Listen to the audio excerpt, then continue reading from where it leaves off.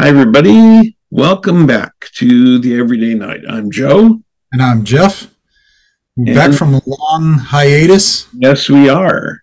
I served my kingdom as sovereign. Yeah, congratulations. Um, Thank and you. Glad it's over. and so and what, pray tell, are you drinking tonight to commemorate the end of your reign and the beginning of the next chapter of the Everyday Night?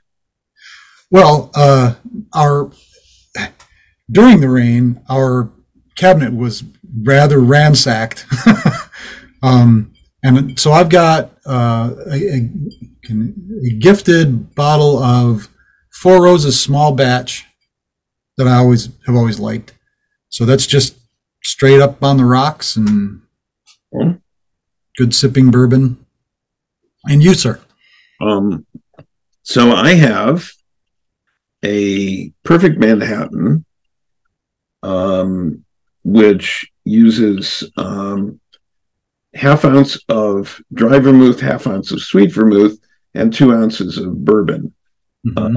And then it's often dressed with a twist or a brandied cherry, but I tend to lose the fruit on this. I also, rather than Angostura bitters, I like orange bitters in this. Oh, okay. And this is the bourbon is Coppercraft from Holland, Michigan, which was a birthday present to me. Happy birthday. Thank you. In May, right? Was it not? May. Beginning of May? Beginning of May. Well, cheers. Cheers. So our topic tonight, what is our topic tonight? Our topic tonight is the proper way to make a perfect Manhattan. No, it's not. No, it's not. We can do that some other time. Okay. We did do it. We already done our drinking episode. Okay. So the topic tonight is a discussion of the Nine Worthies. The Nine Worthies were an early 14th century conception of the men who were ideals of chivalry.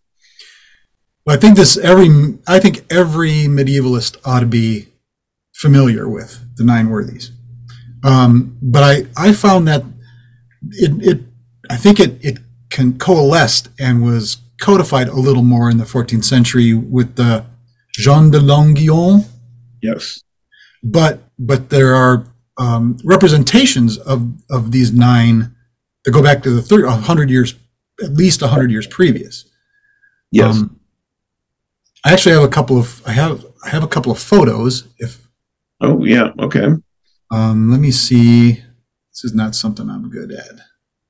Let me get the file first.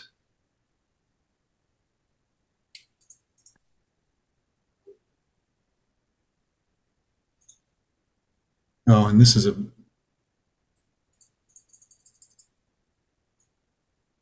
see how this works. So share screen. Well, I've got one here. This is 14th you get the relief.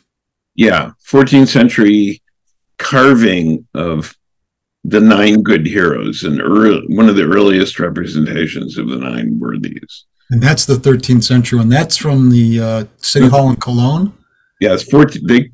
I think it's 14th century, but could be. Well, given those archways, you're probably right. I've got a mural.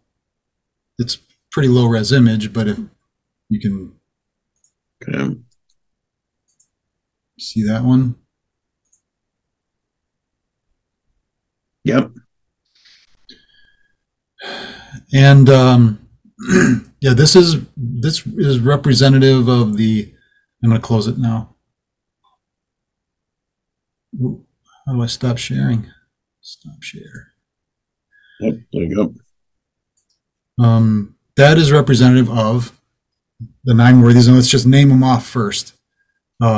they're divided into, as we were speaking before we started, they're divided into 3 subcategories. Yes.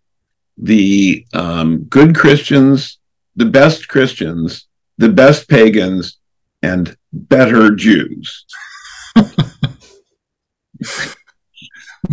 More usually, it's ordered the pagans first because they are the more ancient.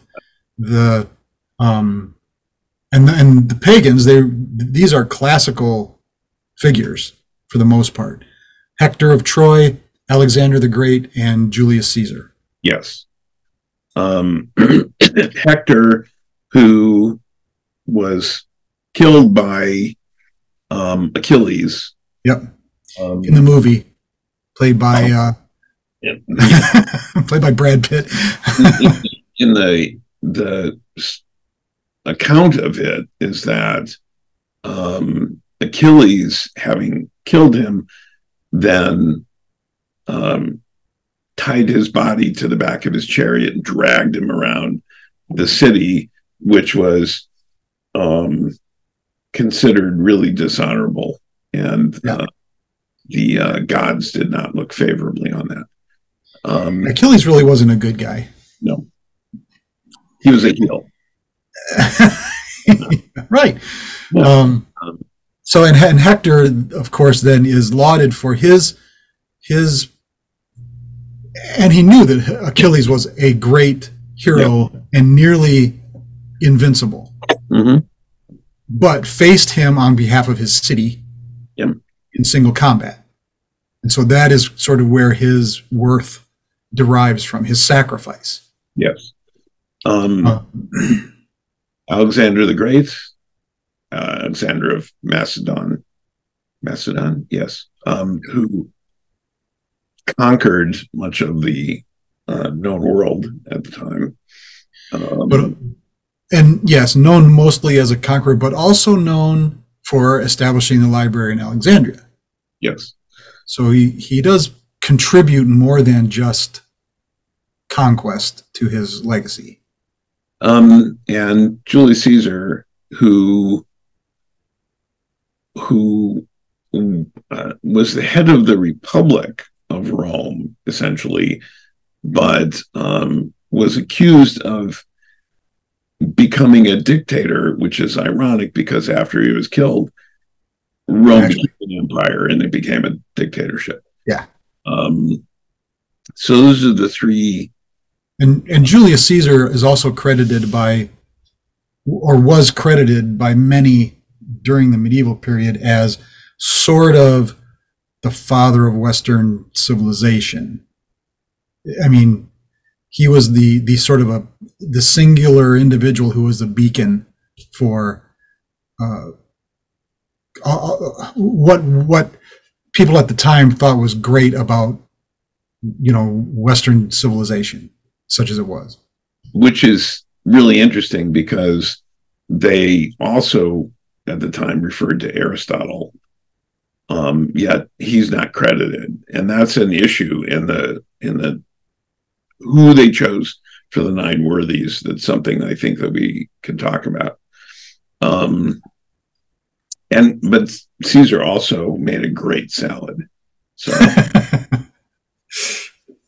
and then the 3 Jews who were better, King David, who obviously was known for his being the king, and although military prowess, he had foibles too. Solomon is the one who's thought of as being wise, but they picked David, and Joshua, who's known as a military leader. And one of my favorites, Judah Maccabee. Maccabee, not a given name, but and means the hammer. They're Judah the Hammer. Although there are several different thoughts about what the origin of that name is. um, and known for. I mean, the Hanukkah story is that he led his people, and they threw out the conquerors and took back the temple, and then the whole 8 days. And so I always liked that story myself. It's also, in case anybody didn't get this, the very funny movie, The Hebrew Hammer, which was Yeah. of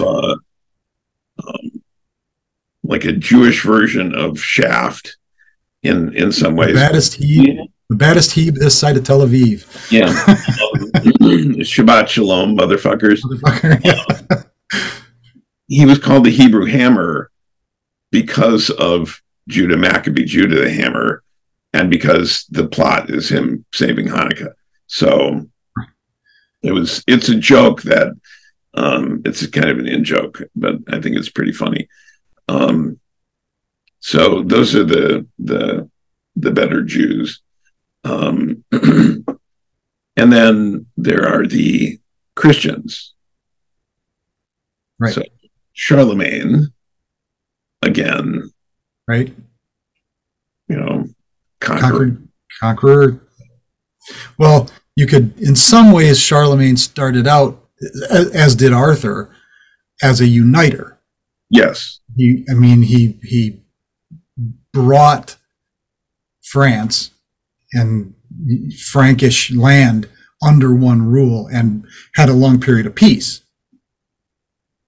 Yeah, and then kept going.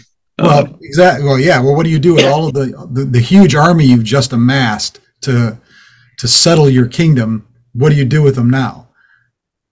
Well, isn't that why courtly love came into being, to civilize knights when they weren't at war? Indeed. But Charlemagne didn't have Eleanor of Aquitaine.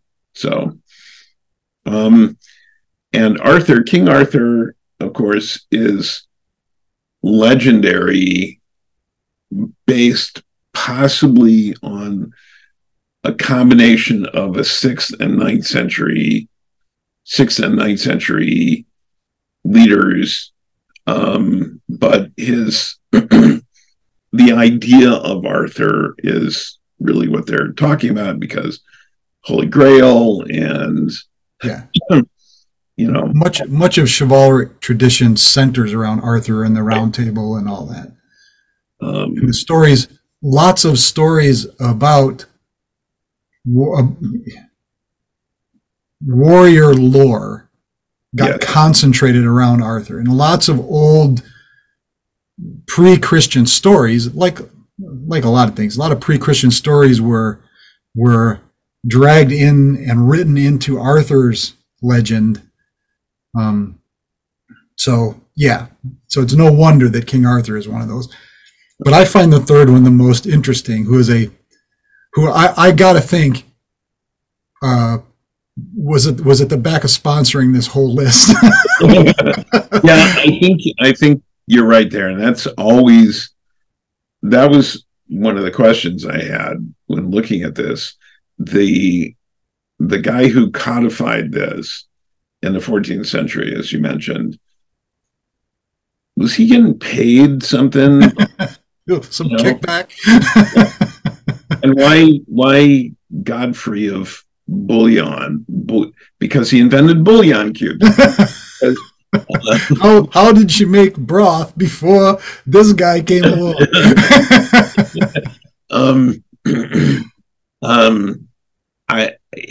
He was the chivalric knight, but wow, there are so many others in that era. I mean, why not William Marshall? Why not? Well, in fact, later in the 14th century, Bertrand du Guesclin is proposed as a 10th. Yeah, word. I think that makes sense too. Not a contemporary of Godfrey, right? Geoffroy de Bouillon, but later, but probably accomplished more. Well, Godfrey went and recaptured Jerusalem. I think that's his main claim. Okay. So again, in service. So I think the thing that you've got here is that in the they all have something to do with military or conquering or and that being held up as an example of what makes them worthy.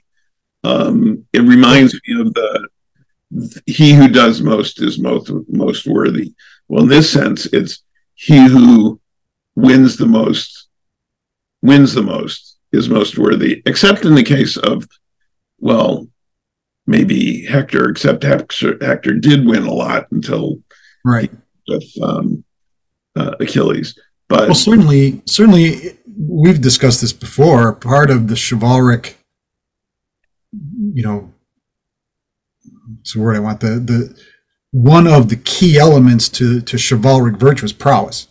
yes, So there it is. That's their entry. yeah, right. And I think that really is the biggest consistent element in the Nine Worthies. I think that dividing them by pagans, Jews, and Christians is an interesting and very medieval way to do it. It's kind of unusual that they would actually include pagans and Jews, particularly Jews at that time, Yeah. in the list of those who are worthy. But they did. But dividing it in that way, very medieval, very interesting thing. Not how either of us would compose a list of Nine Worthies now. No, probably not. I mean, the both of us, I think, are much more secular in our thinking anyway. And I think that the ethics, and we've talked about this before, that ethics are humanity evolved to be social.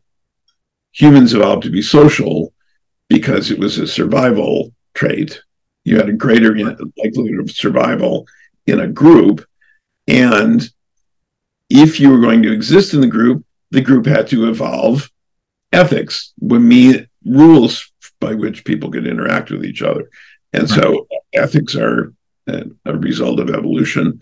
And so, but the ethical standards, I think, are consistent with consistent with my early religious teaching are the ethical standards I have now, but they're ethical standards that I think evolved universally across, I won't say universally, but widely across many cultures.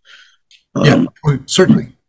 This is one of my, we're going to get off into these kind of weeds, that the anyone who comes forward and says that all truth is contained in the Bible and all of your moral and ethical standards are based on Judeo-Christian principles and blah, blah. No, every self-respecting religion has something similar. Yes. And long before the Bible was written. Yes. And Code of Hammurabi, Judeo-Christian is not a thing. People say that it's a Christian supersessionist ploy. So just to say, I never let that phrase go. Okay. I was quoting. Yes, you were. I agree with you, but So I don't buy that the Bible contains all truth. It has tagged onto some of the other truths that have been true throughout the history. There are so many writings across the world that have similarities, and I think that's really fascinating what those similarities across cultures are. Well, but they get back to that. How do you survive as a group? Right. So it makes sense that all of them kind of arrive at a similar conclusion, that these things are necessary for us to prosper as a community. So one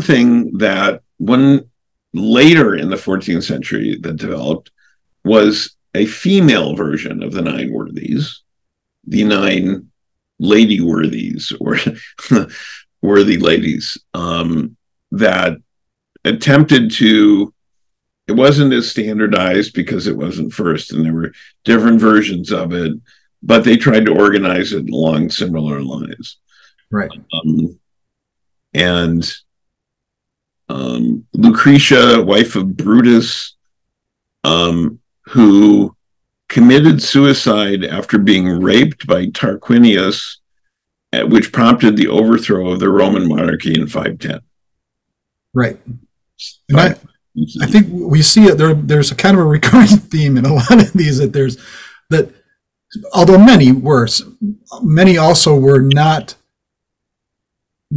the person to lead change, but to be a catalyst for change by their death or horrific circumstance brought about some kind of change. And in that case, committing suicide or dying, leading to a change. Right. A revolution or something, which, I mean, could go to sacrifice, I suppose, like Hector. Yes. But it tends to make, it's an interesting observation about how men were viewed as heroic versus how women were viewed as heroic. Heroinic? I think heroic works in either case. I agree. In fact, we'd probably be asked to ungender the word hero anyway. Well, heroic, I think, or but I mean, no, the word heroine shouldn't. I agree. I don't know that I agree. I'm just saying that's a trend. Well, I yeah, there's. I have lately been in writing using the word actor, no matter what the person's gender. Mm-hmm. That's become fairly common. Yes. Any of those like aviator and aviatrix, that's being discarded. Yeah. My brilliant and accomplished wife, the architect, when she was beginning her career, one company said, "We don't know what to call you. Should we call you an architectrix?" What? It just seems so ludicrous to me in some ways. It does now. Yeah, it did then. It seemed ludicrous to her too. But so yes, let's do away with that. Okay. So there were others. Victoria, right. The mother of Coriolanus. There's a joke in there somewhere. Coriolanus, your Uranus and Coriolanus, and well, the Coriolis effect. Right. Yeah, okay. I knew there's a joke. I didn't think it was a good one, but no, I thought I should point out. It's not. So it's not a good joke. I avoided it. So okay. That's just once. Congratulations. Thank you. So in Esther, Judith, Yale, in the Torah stories of, I think Yale, who they don't say Deborah, who in this list, who actually led an army to victory. They say Yale, who then killed the chief who was defeated when he hid in her tent by driving a tent spike through his head. Badass. Yeah. Judith killed Holofernes. She seduced him and then cut his head off. It's great. It's been a subject of a lot of paintings. Caravaggio did a dramatic one. Of course, everything Caravaggio did was dramatic. the mother of Constantine the Great, Saint Helena, who, according to legend, found the true cross, and other in the Christian realm, they're saints, women who are saints. Right. Again, that's often sacrifice. There are a bunch of other lists of different ones, different female worthies over years, and also statues of those, and artwork of those over the years. But it is interesting. They seem to be mostly about sacrifice, right. Or using uniquely feminine means to achieve an end. Right. And I guess that's sensible from the perspective of well, it looks like a 15th century actually.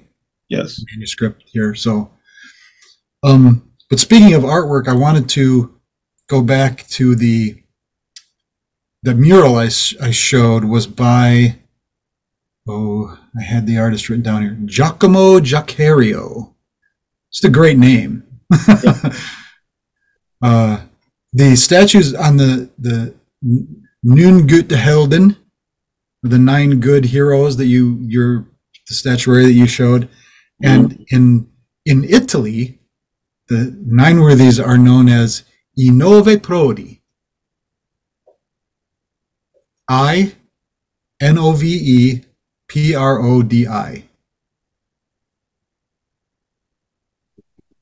So you'd be better at the translation of that than I am, but I thought you would be interested to know that there's a specific Italian.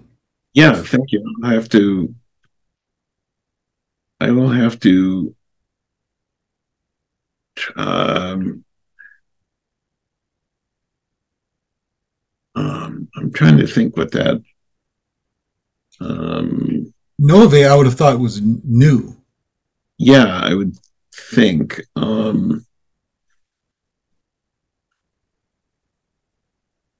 I'll have to look that up because Novi is new. E is the essentially when you're talking about a plural. But what is the I at the beginning? Yeah, that's what that is. Essentially, the new something, but maybe. But the Italian of that period could be different. Well, that's true. Not what I says in Italy, they are I Novi Prodi is what I've got from my little bit of copied research here. The French refer to them as les 9 preux, the 9 prow, yeah, or the 9 valiants. I see them all with bowl cuts and real princes, right? Yeah. Mm-hmm. And they are, in fact, you say that, but they are, in fact, often referred to as princes. Yes.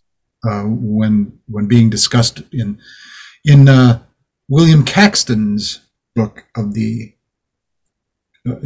his edition of Mallory's Le Morte d'Arthur, they are referred to as the 3 Paynim, the 3 Jews and the 3 Christians. Okay. But so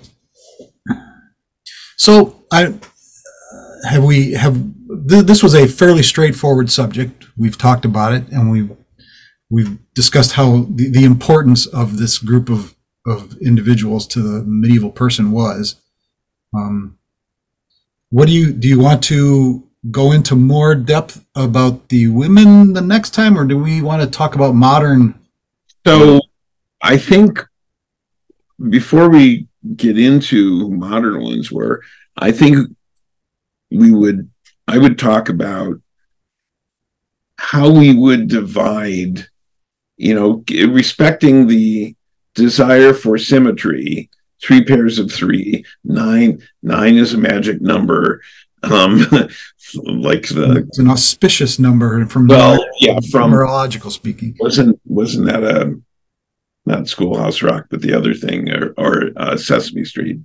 Three is a magic number. Three is a magic number, but three is even more. Yeah.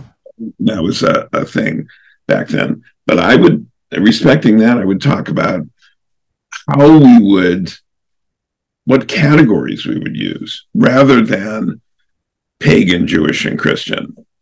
Right. What categories would we use? And I would think, rather than offer the first one here, we can go back and forth. I'd say, what about peace as a category? The peacemakers, the most worthy peacemakers, who are they? Mm-hmm. And as a category. And I thought about this briefly as I was researching this, that from a modern standpoint, and what would we consider? Where do we start the modern? What's modern? 19th century? Do we go back to the Enlightenment, which would make some sense? But they're not. We couldn't. Maybe there's two sets of worthies. Maybe we are looking at the from the end of what we would consider the Middle Ages to the Renaissance. If we looked at the Renaissance through the Enlightenment, right, as a period, and then from the Enlightenment to modern, as another period, and try and pick 9 from each, because otherwise it's so broad. Yeah, it is broad. I think that's a good way to do it. So if peace is one of those that I propose, what's a category? And I like that, dividing it into those two eras. What's a category that you would propose? Well, the 3 that I came up with were physical, intellectual, and spiritual. And I was thinking peace, thought, and arts. So our thought is intellectual. Yeah. In that sense. Peace could be spiritual in a similar. Good. And I think peace. I respect the idea of peacemakers as a category, in particular. In fact, I might find that more important than spiritual. Okay. Because you can be spiritual without. You can be spiritual without creating peace, without actually. Right. Without bringing peace to reality. Right. Which to me is more worthy than simply thinking about the spiritual aspects of peace and what thought. You do rather than who does more is the most worthy, right? So you can actually bring about peace. Okay, so I like the symmetry of spiritual, intellectual, and physical. But if we say peace and thought or intellect, and then your was physical, and I was thinking arts. And I get that, and I see them both as equally valid. If we're talking about, I'm thinking of guys like Sir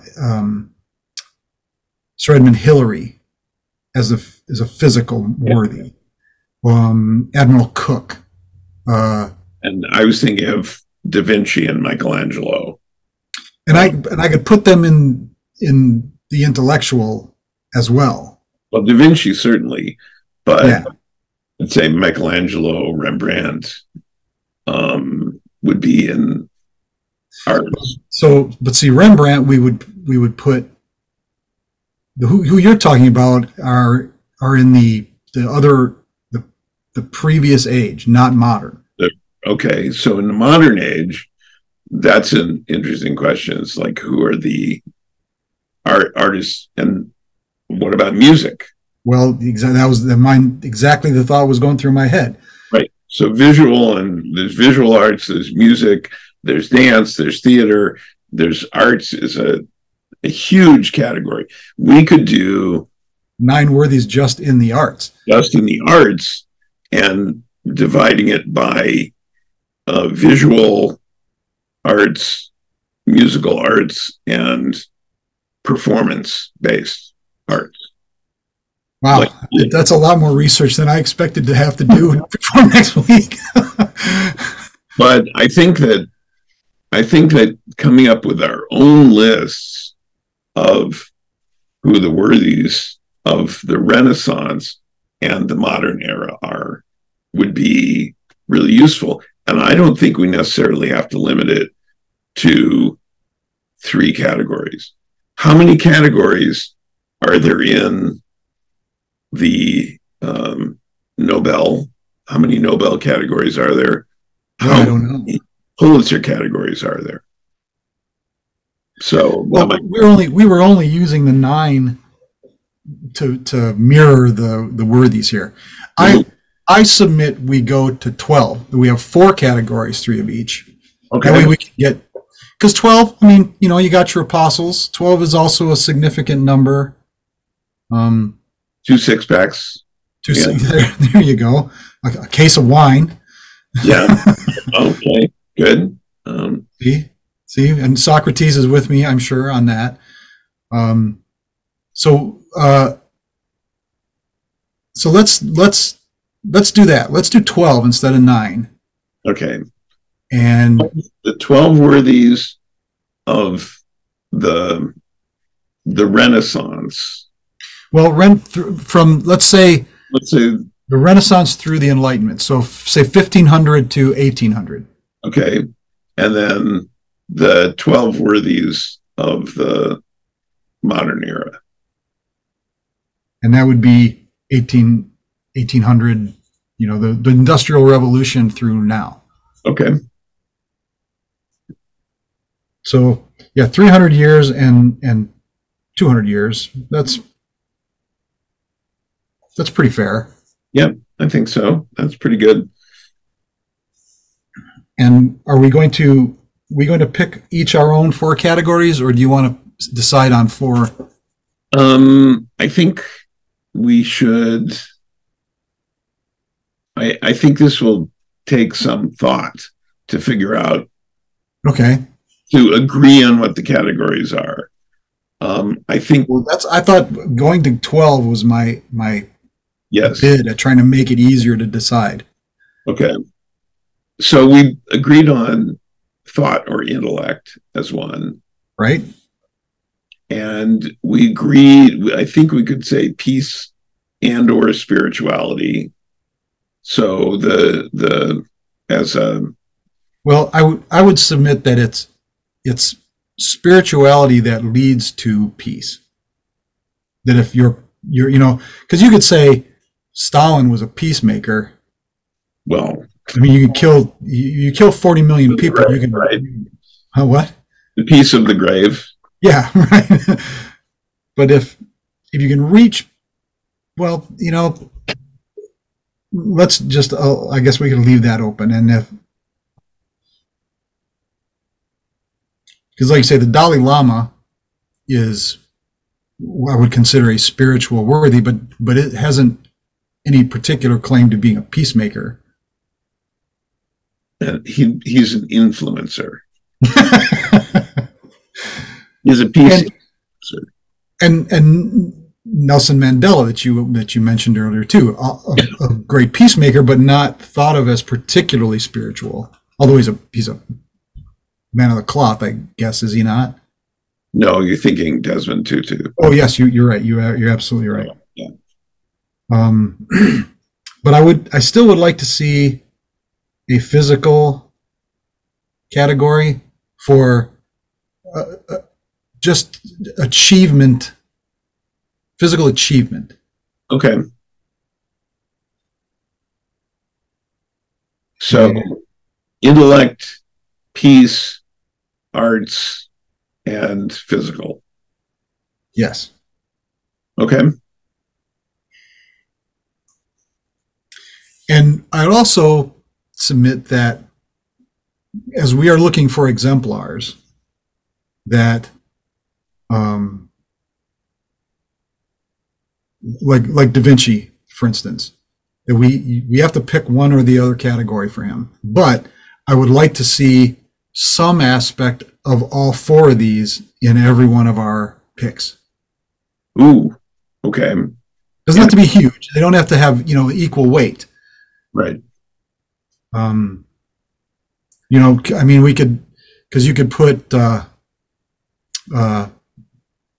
Heisenberg as an intellectual, but not a peacemaker.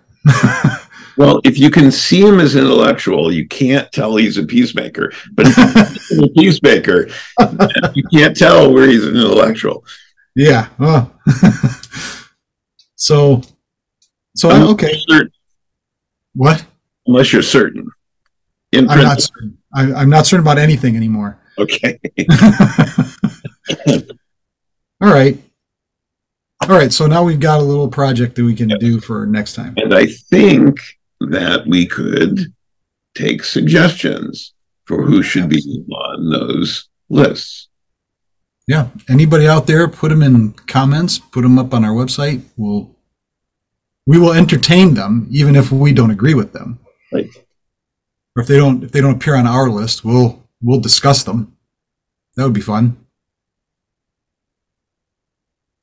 Okay. Well, all right. Hey. So now we've got something to do and something to look forward to next time. Yeah. So I think that's a wrap then. Okay, good. I've still got some whiskey left, so I'll enjoy that after we quit. Salute. So until next time, please be thou, subscribe, share. Oh yeah. Okay. Be thou a good night and true.